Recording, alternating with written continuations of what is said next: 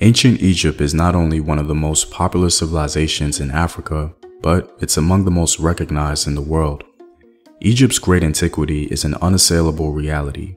However, one may be surprised to learn that despite its antiquity, there existed an even older state, another African state that may have been more powerful.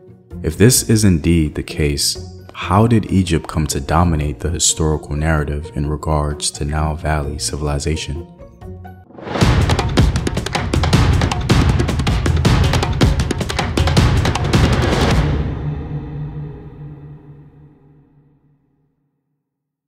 What up, African world? It's Team here, and welcome back to another video of African history, culture, and worldview. By supporting this channel on Patreon, you're helping in the creation of these videos and contributing to this content. The link to Patreon is in the description box below. Also, stay tuned with a word from my sponsors. Hello, my name is Howard Dorsey. I'm 54 years old. I'm here to talk about my experience with herbal results. I was getting sick, so I went to the doctor. They told me that my blood pressure was high, my cholesterol was borderline or high, so I was very sick. You know, sometimes I thought I was dying at some point. And I ordered a bottle of olive leaf extract. This is how the bottle comes in. And within the first probably week and a half, 2 weeks, I checked my blood pressure and it was back down to normal. It was like 120/80. My cholesterol went down to 125. You know, I definitely believe that olive leaf extract from Herbal Results saved my life. And that's real. I mean, I recommend it to everyone in my family, my friends, and we've seen a lot of results in that manner as well. Purchase now at herbalresults.net. To begin, though this video is founded on historical facts, it is still theory-based because the purpose is to answer a gap in our historical knowledge. The answer given in this video cannot be understood as the only valid or legitimate explanation. It's simply an inference to what I consider the best explanation. That being said, be open to other sources of information that may countervail the conclusion presented in this video today. Very few people would disagree with the idea that Egypt and Nubia possessed the first significant states in all of Africa. Reflexively, we have to ask ourselves, why did the Nile Valley have these early states before any other region of Africa? Scholar Christopher Ehret proposes that early states arose in Egypt and Nubia before anywhere else simply because of population density. The fertility of the Nile attracted many groups of early Africans, and once a critical mass began to form, so too did the idea of statehood. Egypt is the golden child of Africa, subjectively speaking. It's the most well-known and well-respected civilization in human history. Unfortunately, because of the fame, we assume its supreme antiquity and its early salience in Nile Valley history. However, if we consider proper historical perspectives, it was actually the reverse. The region of northern Nubia not only predated Egyptian statehood, but was ostensibly more powerful. The literature tells us that this Nubian state was known as Ta-Seti. For a while, between 3400 and 3200 BCE, the most powerful of the small states may have been Ta-Seti, actually located in the northern Nubia stretches of the Nile, just south of Egypt.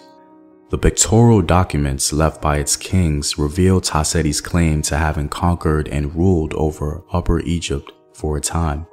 Imported items from as far north as the Syria-Palestine region turn up in the grave goods of the rulers.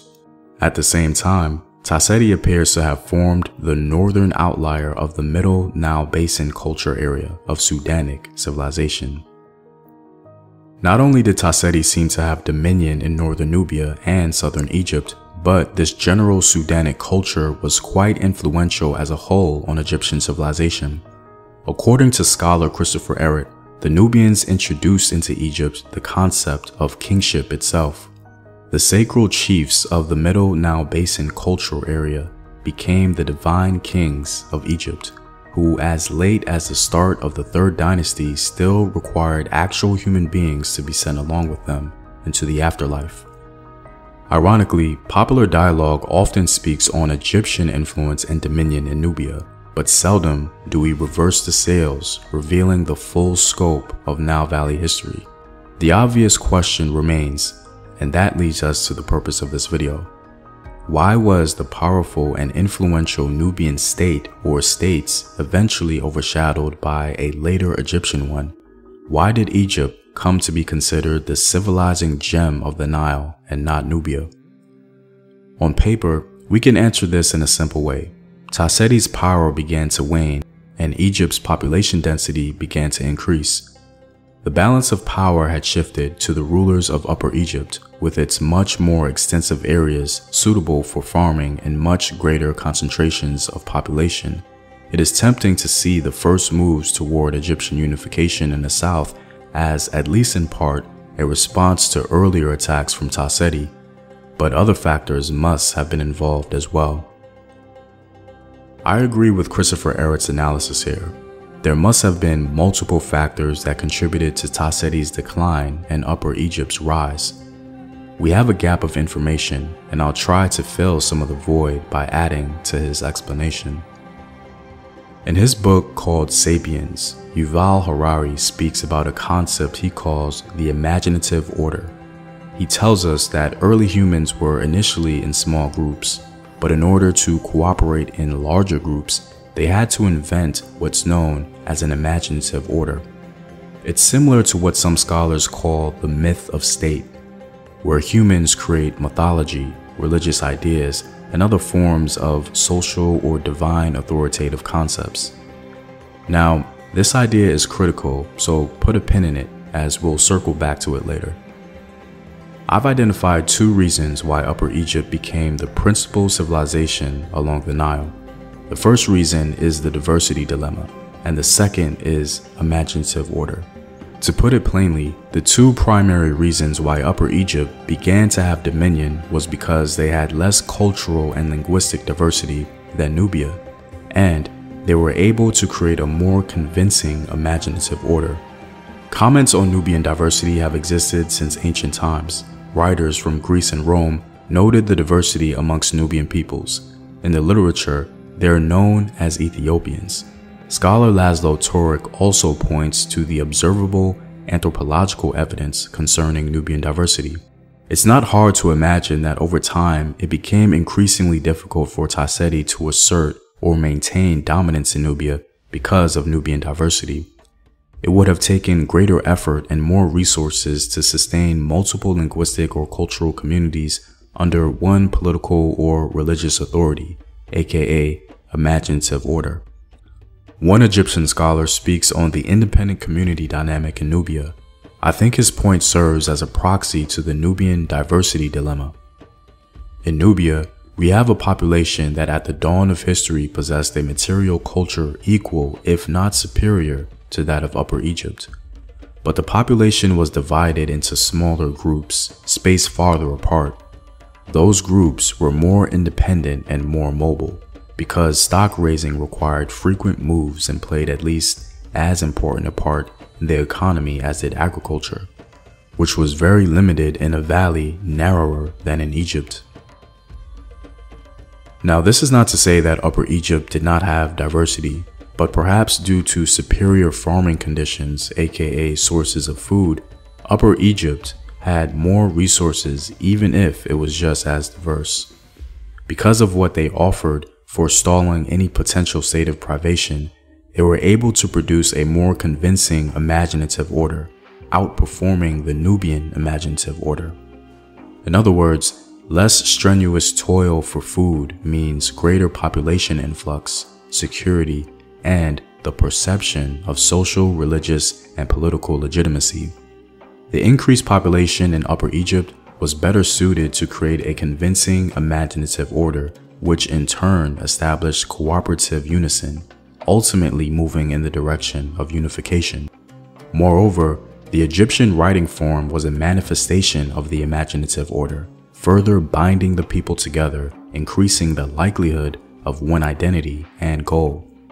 It's interesting that much later in history, after Nubia became independent from Egyptian control, They had more tools to address the independent community or diversity dilemma and the imaginative order.